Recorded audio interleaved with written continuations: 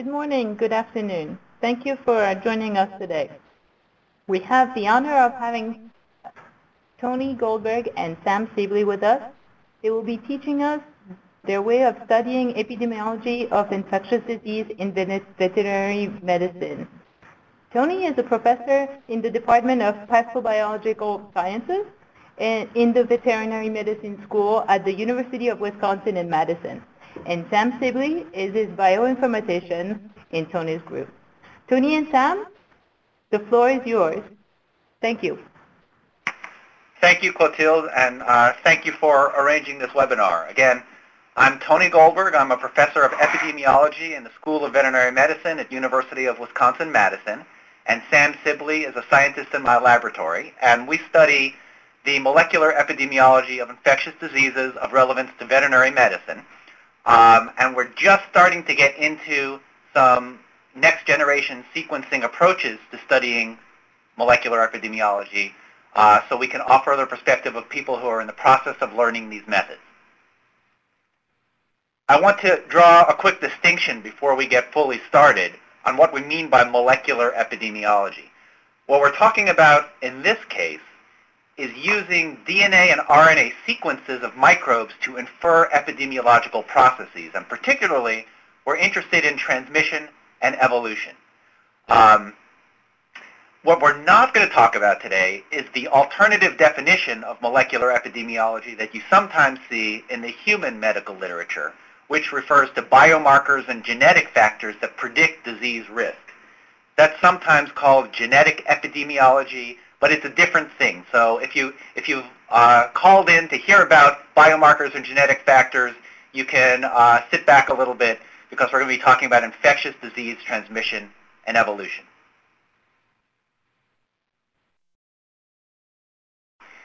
So a brief outline of what we're going to talk about. We're not going to focus on any one disease system. Rather, I've chosen some examples from the work we've done over the past 15 or 20 years that illustrate how molecular epidemiology works in our lab, and that also illustrate some of the advantages and challenges that next-generation sequencing approaches present. So, for example, we'll start out talking about a very important virus of pigs, PRRS virus, and some of its relatives. We'll talk about the epidemiology of co-infection in general, using humans and non-human primates as examples. We'll talk about the urban ecology of West Nile virus, which is something that my lab has been studying for over 10 years. And then again, we'll try to describe some of the advantages and challenges that next-generation sequencing approaches bring to bear for studying these systems. So I want to start out with a virus that I've been studying for my entire career, PRRS virus. PRRS stands for porcine reproductive and respiratory syndrome virus. It's in the viral family Artiravirinae, so it's an artiravirus. There are no known human artiraviruses, but these viruses are distantly related to coronaviruses such as SARS or MERS. The reason this is a pathogen of veterinary concern is that it causes reproductive failure in sows and respiratory syndromes and poor growth in young pigs. So it's an economically important virus. You can imagine that if your business is to produce pigs, if your sows are losing their litters, and if you have poor growth in your younger pigs, that's a problem. And the remarkable thing about PRRS is that it's one of the few viruses in veterinary medicine of which I'm aware where DNA sequencing or RNA sequencing of the virus is a standard diagnostic procedure. So for many years, people have been generating large data sets of open reading frame 5 sequences from this virus. That open reading frame codes for the major envelope glycoprotein. So I looked yesterday, and on GenBank there were over 18,000 PRRS virus sequences entered, and about 68% of those, or over 12,000, were comprised of ORF5 sequences. So this is a massive database of a virus in veterinary medicine. And this is done for purposes of viral classification and epidemiologic inference. And as an example of that, here's a very nice study that was published out of Fred Leung's lab in Hong Kong in 2010, which tried to make sense of this massive database of PRRS virus ORF5 sequences generated using Sanger methods. In this paper, they analyzed over 8,600 sequences, and I don't pay attention to the details of this graph, but it just demonstrates the remarkable things you can do with large data sets of viral sequences. Each of these groups represents a different phylogeographic cluster of the virus, and each of them have different interesting Bayesian phylogenetic trajectories which indicate something about the population history of that virus. So this type of analysis allows us to do a very careful dissection of the evolutionary history and spread of viruses when we're able to generate sequences of this number. Now this was a combined effort across the world by veterinary diagnostic labs and researchers that's taken decades to amass thousands upon thousands of these sequences. And one thing that this research highlighted, and I mentioned it here on the left, is that the evolutionary rate of this virus is really, really fast. That's my little rocket. This virus evolves at a rate of between 10 to the minus 3 and 10 to the minus 2 nucleotide substitutions per site per year, which, if that's an accurate estimate, makes it one of the fastest evolving organisms on Earth. So it's a really fast evolving virus, and for years people have been interested in why this virus evolves so quickly and what is the underlying level of genetic variation that PRRS has. So here's a study from the ancient past out of my laboratory when I was a faculty member at the University of Illinois. We asked the question about quasi-species diversity in PRRS virus. This was at the time a big analysis, and it's still widely cited. But basically what we did is we took 9 field isolates labeled A1 through B2, and we PCR amplified this diagnostic gene, ORF5, and then we cloned using conventional cloning techniques the amplicons and sequenced 12 individual clones per isolate to gain some understanding of the diversity of this virus within an individual infection. And each of these vertical lines is proportional to the number of non-synonymous or amino acid change-inducing substitutions at each of these sites along the ORF5 gene. And what you can see is just that there are a lot of within infection genetic diversity within these isolates, and much more than you see in this control sample, which is from a limiting dilution experiment in the lab. So this is essentially a clonal virus. This took a remarkable amount of effort to PCR amplify, clone, and sequence all these viruses to understand quasi-species diversity in just 9 field isolates. That was in 2003. But just in recent years, people have caught on to the fact that next-generation sequencing might be able to offer some insights here. This was a paper published last year that I thought was quite nice because it's a review that outlines sort of a very reasonable pipeline for how one might apply next-generation sequencing methods to this type of question. And it divides things into a wet lab component and a bioinformatics component. And you can see that this is very typical of what would happen in a next-gen sequencing lab. Clinical samples would be extracted for RNA, libraries would be made, these would be sequenced, and there's a number of steps here to arrive at a consensus sequence, but then with next-generation sequencing technologies, one can go beyond that and look at single nucleotide polymorphisms, quasi-species diversity, and other things. So it's clear that people are starting to think about this in veterinary medicine for understanding the basic biology of these important pathogens. And as an example of that, here's another paper out of the Liang lab in Hong Kong that created what I thought was a very nice graphic of 16 PRRS virus samples from Hong Kong, showing here their relationships illustrated by this network. And again, it's not necessary to pay attention to all the fine details, but each of these concentric circles says something about the amount of diversity within an individual infection. So these are 16 pigs. And this particular study was done with 454 deep sequencing technology. And the bottom line is about 0.5% to 3% of sites in each of these viruses were polymorphic within an individual infection, meaning there's an enormous diversity of haplotypes existing within natural infections of pigs with this virus. So we're beginning to see the uptake of these technologies for understanding quasi-species diversity in veterinary pathogens.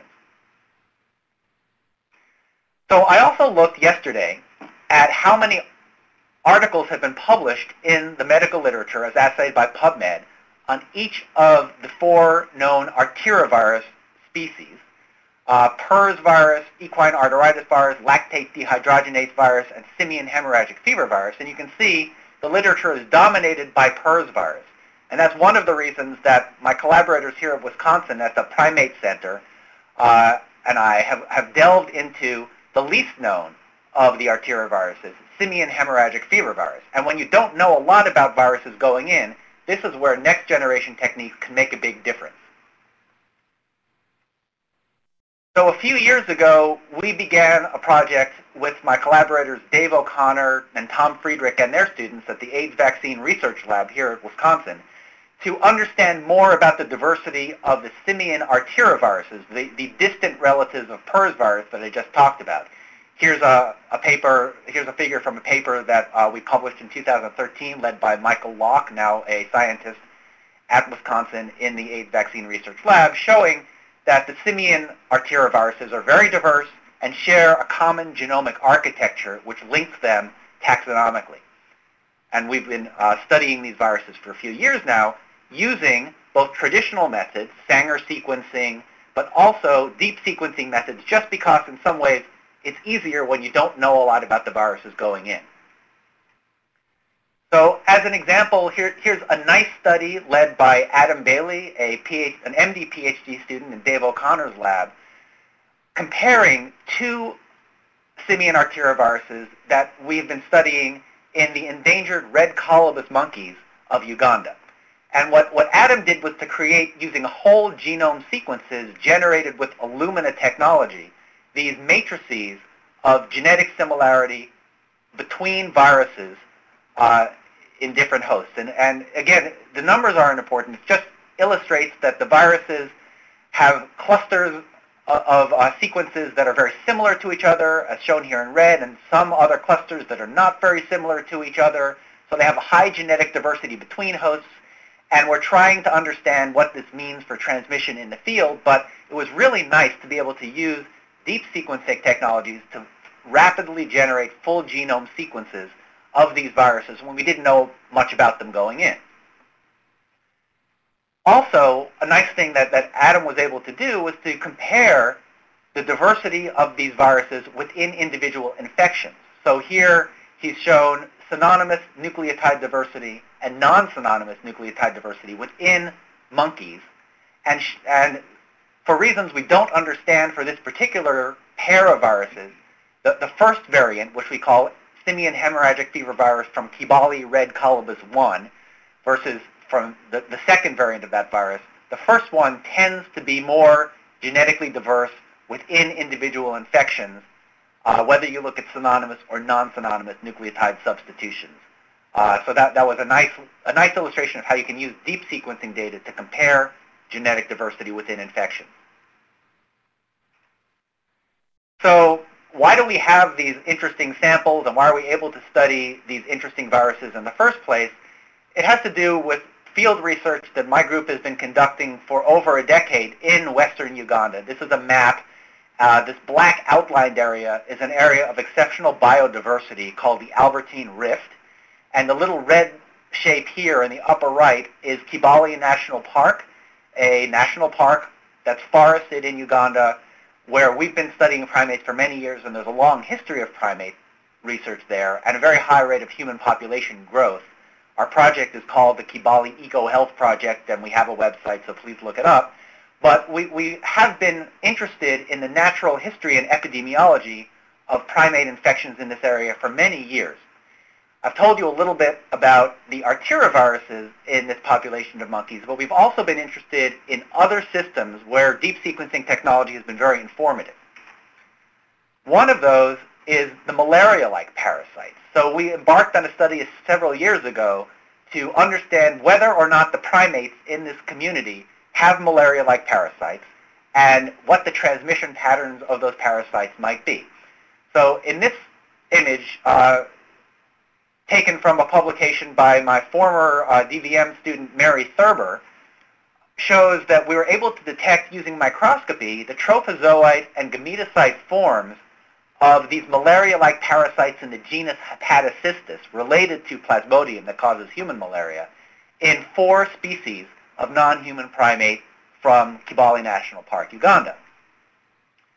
So using that information, we were able to use conventional methods, sequencing of the cytochrome B gene in these parasites, to conduct molecular phylogenetic studies of the parasites. And what I've shown here are some phylogenetic trees that show the phylogenetic position of each of these lineages of Hepatocystis in each of our species of primates from Uganda with reference to published reference strains from the literature. And all this is meant to illustrate is that the primates in this one community have a very high diversity of new variants of this parasite lineage. And that was interesting in and of itself.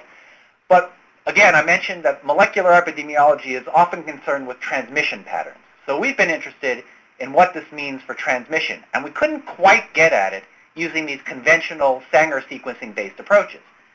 So what Mary did in collaboration with George Dinnis, who's a very talented PhD student in Tom Friedrich's lab at the Primate Center, was use deep sequencing. In this case, we used 454 technologies several years ago, although we're migrating to Illumina technologies now for this sort of thing. We deep sequenced within each animal a 420 base pair amplicon from Hepatocystis, from the cytochrome B gene. And we generated a little less than 1,000 reads per individual on average. And this is a complicated graph, but I want to lead you through it because it shows the value of these methods. Up on the top here, we have a simplified version of that phylogenetic tree I showed in the last slide. So we have 6 lineages of Hepatocystis that we've identified in our monkeys from Uganda. And each lineage is characteristic of a particular monkey species. So for example, lineage A is characteristic of the red colobus, B, the black and white colobus, C, the red-tailed monkey, D, the red-tailed monkey, E, the red colobus, and F, the baboon. Now, each row of this figure shows an individual monkey's deep sequence data. So what we did is we deep sequenced and we sorted each monkey's infections into piles that correspond to one of these lineages. So the easiest way is to lead you through, for example, the black and white colobus. If we look at the black and white colobus, not surprisingly, these 2 black and white colobus individuals have sequences in them that correspond to the black and white colobus lineage. Similarly, the red-tailed monkeys have either one or the other of the 2 red-tailed monkey lineages. But what's really interesting is if you look at the red colobus here and here, some red colobus have one red colobus lineage in them. Some red colobus have the other red colobus lineage in them. But deep sequencing allowed us to identify certain red colobus that have both. So there are some red colobus that are co-infected with both red colobus lineages at once, and we can only detect that through deep sequencing. And one really, really interesting thing we discovered happened in the baboons. If you look, a little over half of the baboons are infected with a single variant that corresponds to the baboon lineage. However, there's about a little less than a half of the baboons that are co-infected. The major variant that is infecting these baboons is the baboon variant, but every once in a while, we see just a little bit of the red colobus variant as a minor variant infecting the baboon. So we never would have guessed that baboons, for some reason that we still don't understand, are being infected with red colobus malaria-like parasites, but they are. And this was an unexpected finding, and again, we could only see this interesting pattern of co-infection with deep sequencing data. Now, co-infection is becoming very important in understanding the epidemiology of both veterinary pathogens and human pathogens. So I just wanted to mention this another example of co-infection that came out of a recent study of another virus prevalent in this area. So this is work that was led by my former student, Ria Guy, who's now a postdoc at the University of Georgia, and Michael Locke, who I mentioned earlier, who works in the David O'Connor lab at the Wisconsin National Primate Research Center. So in Uganda, a while ago, we discovered that humans were infected at a fairly high prevalence with a high diversity of human pegiviruses, also known as GB virus C. This was a study we published a few years ago. And this is an interesting virus because we know from the literature that it actually interacts with HIV infection. So if you're a person who has HIV, but you're co-infected with this human pegivirus, GB virus C, it actually delays the progression to AIDS. We don't know exactly why. People are studying it. It has something to do with immunomodulation caused by this virus, but it's possible this virus could be a good virus. So we've known this virus was circulating at high rates in people in Uganda and actually around the world. So very cleverly, what David and Michael and our collaborators did was to look at people who were infected with Ebola virus during the recent West African Ebola epidemic.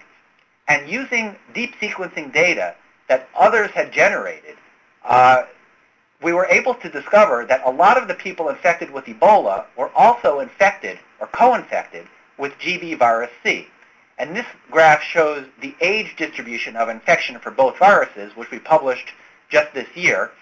But what's interesting is that there was some evidence, some epidemiologic evidence, that patients infected with GB virus C who are also infected with Ebola virus tended to die at lower rates than people who are not co-infected with GB virus C. Now this is an epidemiological observational study, but it nevertheless raises the possibility that this virus, GB virus C, might be interacting with Ebola virus.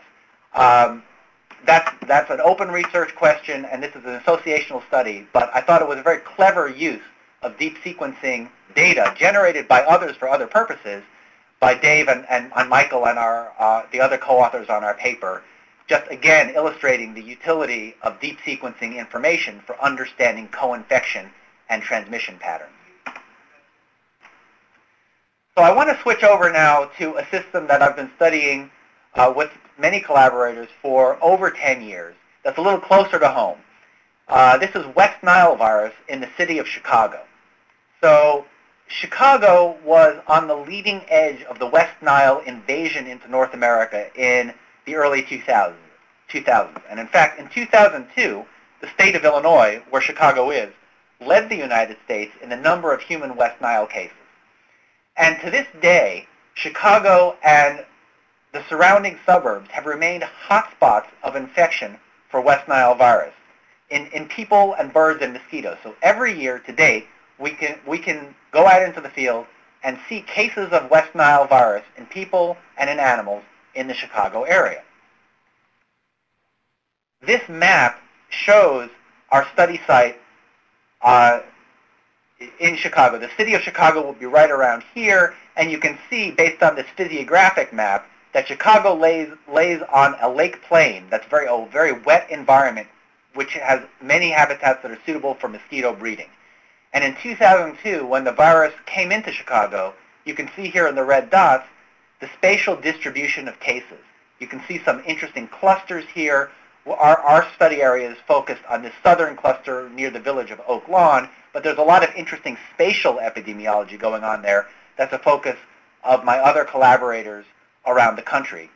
But my particular lab's interest in this system was in the molecular epidemiology of the virus, and if we can use molecular information to infer transmission within the urban environment. So this just shows, again, every year from 2004 to 2012, we see seasonal increases in the prevalence of West Nile virus in mosquitoes over the course of each transmission season, in July, August, and September principally. So it's a predictable phenomenon. And what we've seen over the years is that every year we've looked, the genetic diversity of West Nile virus has increased steadily over the years. So this is data from the envelope gene of West Nile virus at the population level. And these studies were conducted by Luigi Bertolotti at the University of Torino, and Giusti Amore and Francesco Cerruti also at the University of Torino, who've now moved on to bigger and better places, but what they were able to show through our compilation of DNA sequence data is that there's been a steady diversification of this virus within our little study area in Chicago. And it seems like we have fine-scale differences in the amount of genetic diversity that we see in this virus, depending on where we collect mosquitoes. So in at least 2 out of the 3 years where we've looked, we see higher genetic diversity measured by nucleotide diversity of the envelope gene in mosquitoes collected from residential areas, houses, playgrounds, than in mosquitoes collected from natural areas, parks, cemeteries. We don't know why this is, but it illustrates that by looking at this very fine scale, you can start to see differences manifesting themselves in the population genetics of these viruses. We've mapped this out, and we see spatial heterogeneity in mosquito infection rates across our very small study area. This is about a 10 by 10 kilometer study area, and you can see certain red areas where West Nile virus transmission is very high, and certain white areas where it's very low. And these differences tend to occur on scales of 2 to 5 kilometers apart. And that's interesting because we've done some fairly old school analyses of our viral nucleic acid sequences, and we're able to show that on that same spatial scale, we can detect declines in genetic distance with geographic distance. So this is quite an old technique called autocorrelation analysis, autocorrelation indices for DNA analysis. And basically what this says is that viruses collected close to one another in space tend to be more genetically similar to each other than viruses collected far away from each other. And viruses start to get quite different at about 4 to 5 kilometers of geographic separation, which is exactly that same spatial scale that we saw. Well, why might this be? This is an interesting study that our former postdoc and now a faculty member at Texas A&M University, Gabe Hamer, conducted, looking at mosquito dispersal. Basically, Gabe used stable isotopes and mass spectroscopy to measure how far mosquitoes disperse from where they're born in the Chicago area. And we like to call this our sombrero model of mosquito dispersal. It shows the dispersal function over space superimposed on the Chicago landscape. And the bottom line here is that mosquitoes don't actually disperse very far. They disperse maybe a few kilometers, which is exactly the spatial scale that we're detecting differences in when we look at our molecular epidemiological data. So we're getting this convergence of genetic information with other epidemiological information to define the scale of transmission of West Nile virus within the suburban Chicago environment. So that's where we've been to date in this very interesting system of West Nile virus in Chicago. And now I want to turn it over to Sam Sibley, who's a postdoc in my lab, who's been leading efforts to move our research on West Nile virus into the next generation of deep sequencing. And Sam's going to describe a little bit how we're doing that and what these new technologies are able to bring to bear to our understanding of West Nile virus. So I'm going to turn it over to Sam now.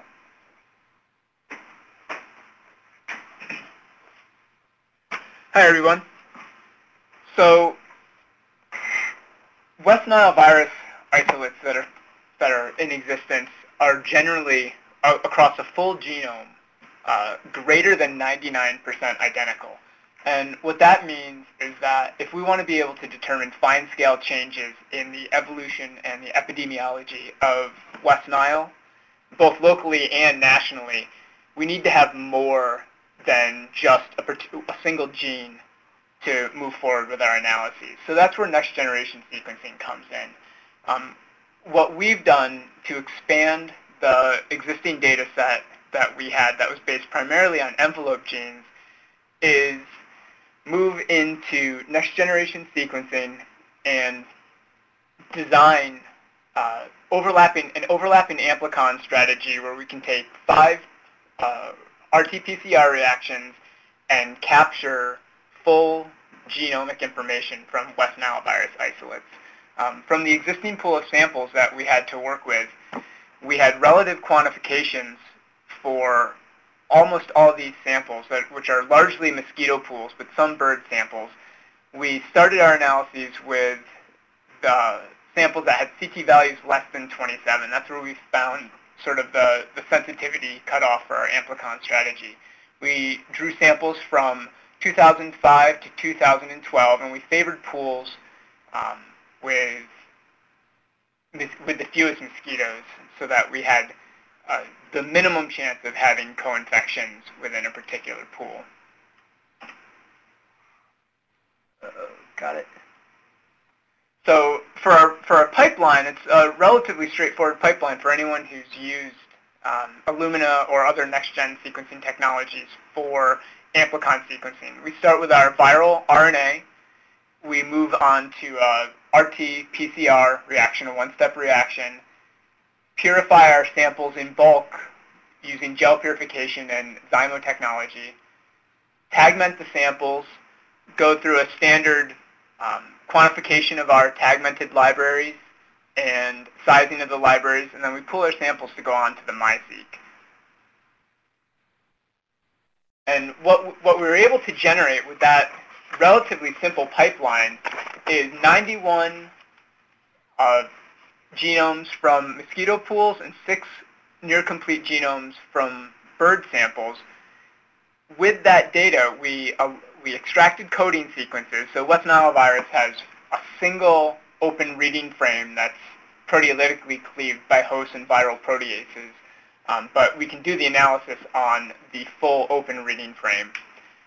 We align those open reading frames in just Chicago isolates, and then the Chicago isolates with 601 available full genome sequences from North America. And many of those 601 sequences dropped within the last 6 months into GenBank. So it's not just us who's taking advantage of these next-generation sequencing techniques to expand the epidemiological and evolutionary information that we can gather from West Nile virus. We completed evolutionary or phylogenetic trees using a maximum likelihood method.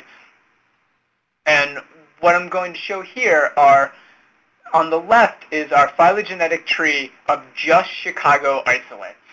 And the first and probably the most important observation to draw from this tree is the strength of our bootstrap support. So most of you who are listening probably have a sense, but the bootstrap support is how confident we are as investigators on the groupings. So within a particular clade, how confident we are about the groupings of different sequences together. If we were to do this based on a single gene in West Nile virus, most of these high bootstrap support clades would drop out, and the tree would show very little distinction between the different lineages. But considering full genomes, we see really good distinction and phylogenetic resolution of the different strains. And what I'd like to do for the next couple of minutes is to take advantage of this resolution that we see to point out a couple of hallmarks of West Nile virus evolution and epidemiology. So the first hallmark that I'll talk about is that there's evidence for the emergence and then the subsidence of unique lineages. And this is an observation that's been made by us and also by other groups who have done a lot of sequencing, particularly groups in Texas. Moving forward to look at this lower clade, we see that in 2010, 9 of the 16 full genome sequences we generated group into a single tight monophyletic and confidently grouped clade.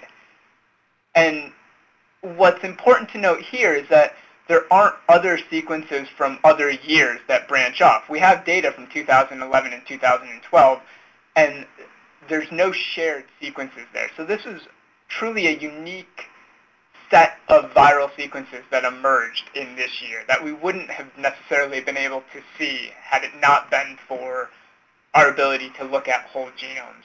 And when we expand to, if we take and add in the phylogeny that's generated from all the sequence. So now this is a subsampling of the meters-long phylogeny that you generate from 700 sequences. This clade is still monophyletic, and primarily we see two other Chicago isolates as outgroups to this clade. So this is one that arose and has subsequently subsided. So the next hallmark that I'd like to point out, which is sort of the most prominent feature in the epidemiology and evolution of West Nile virus, is the fact that there's evidence for significant mixing of West Nile genotypes across North America. And what you'll see in the literature is this is referred to as a pan-mictic distribution of West Nile virus.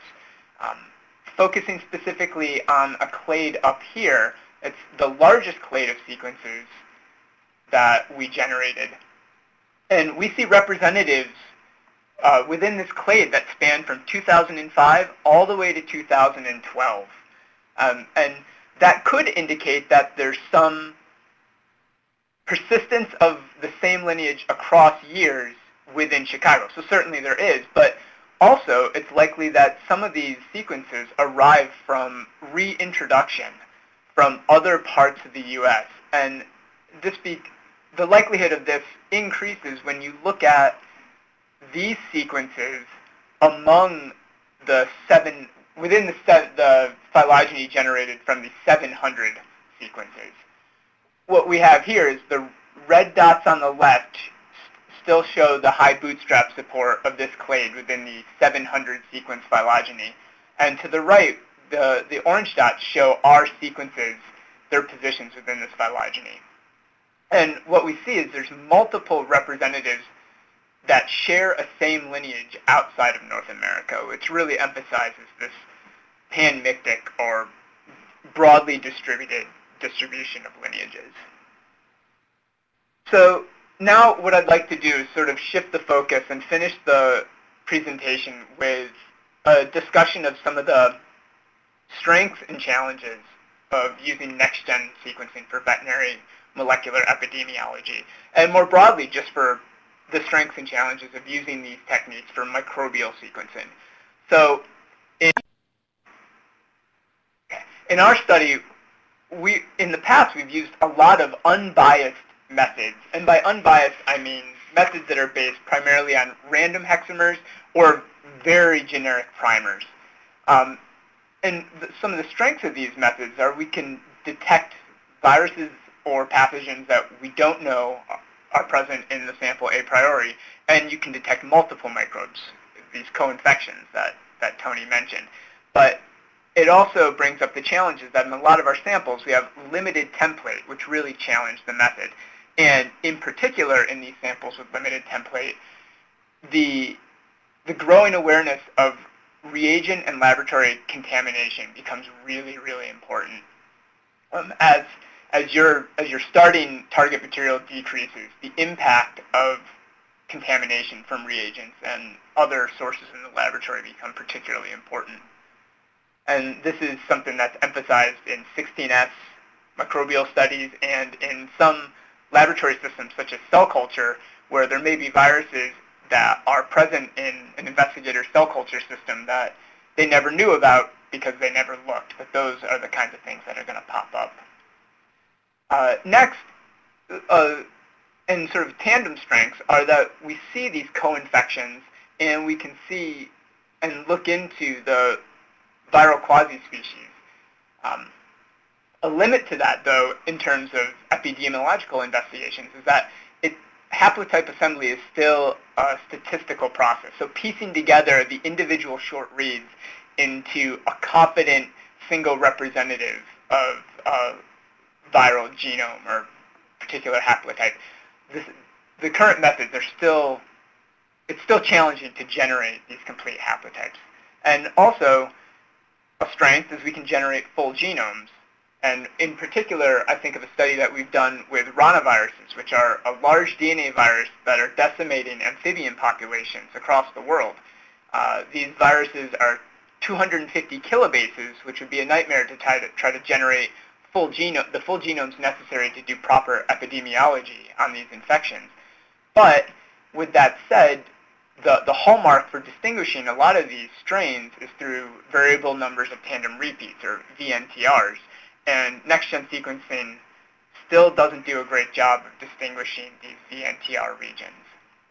And finally, as an overall statement, we have, with next-gen sequencing, we can get a real comprehensive set of genetic data to do our epidemiological and evolutionary analyses with. But we already have a complex set of epidemiological data, background data, such as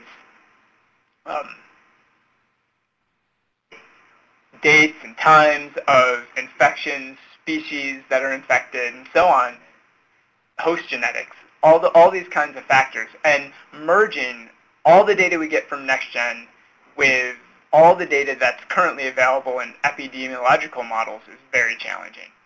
So, in conclusion, we've seen that next-generation sequencing can be highly efficient for measuring and detecting genetic variation for veterinary pathogens.